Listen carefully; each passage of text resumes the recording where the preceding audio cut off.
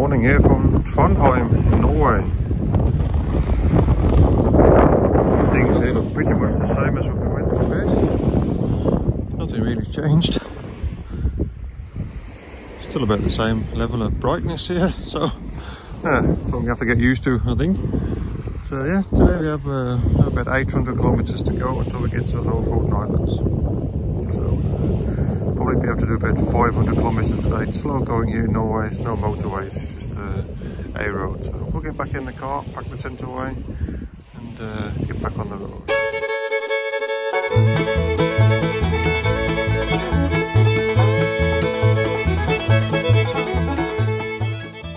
So, just found a place to stop for lunch on the way to the Arctic Circle, and the sun has come out. Hurrah for that. First time today. The view okay? So Meda's gone from 7 layers of clothing yesterday to what? How many down to now? Down to 2 now. 2 layers? Whoa, it's getting hot. Jamie's made the sun come out. Now we are 300 kilometers from the Arctic Circle.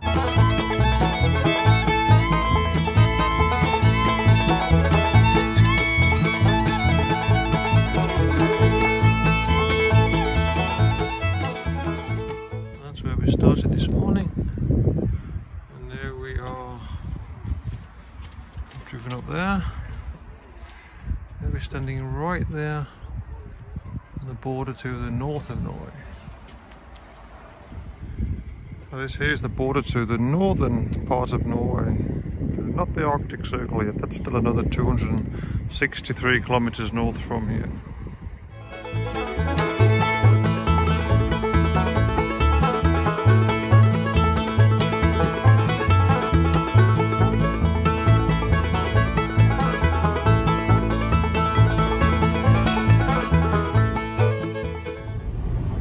We're 10 kilometers away from the Arctic Circle, and we're trying to find a place to camp for free. And when we're on the bikes, I always think, oh, it must be so easy in the car, but let's see, maybe it's not.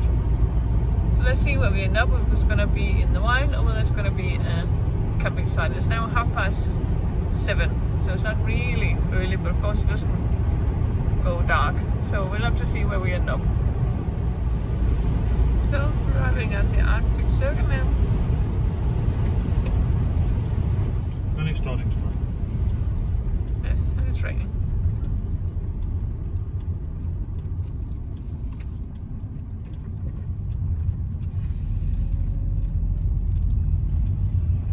So, we now arrived here at the Arctic Circle. Wow, not sure whether we get here today, but yeah, we managed it. So, yeah, at this point, from this point, the Arctic Circle here, it's light. On the summer solstice, it's light 24 hours a day here. And on the winter solstice, it's dark for 24 hours a day here. So, for at least one day of the year. The more north you go from here, the more days it is with 24-hour daylight. It's not actually a fixed point, it moves about 15 meters north every year. This is due to the change of the tilt or the axis of the Earth that it's changing.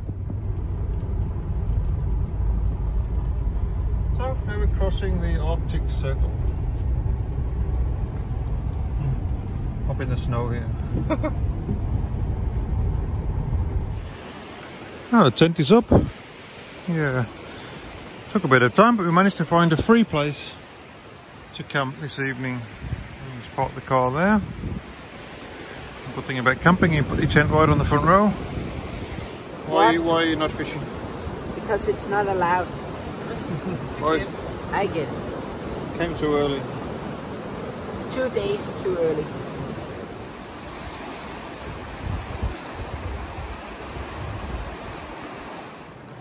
So, instead of our second day here on the road in the car in Norway, it's actually 11:15 in the evening now, believe it or not, even though it looks as light as it normally does in the daytime. We're now about 20 kilometers north of the Arctic Circle. So just found a camping spot here. And tomorrow we have about 120 kilometers more to do until we get to the ferry port in Bodo.